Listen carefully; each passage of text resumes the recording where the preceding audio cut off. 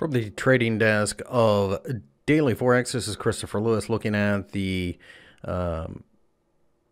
upcoming March 3rd session. In front of you, I have WTI crude oil market. You can see we fell down to the 50-day exponential moving average. Looks very negative, but we're still well within the consolidation, so a bounce really wouldn't surprise me.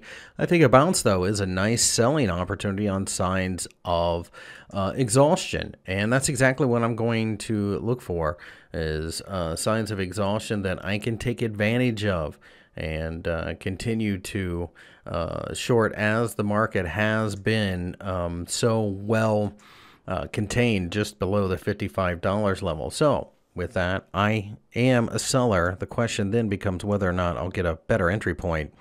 Nat gas markets went back and forth during the day here as the 275 level continues to be a bit of a magnet for price, if you will. Now, I think the market will probably continue to find quite a bit of reason to sell. And if the buyers break above here, I think they'll try to make it to $3. The temperatures have been far too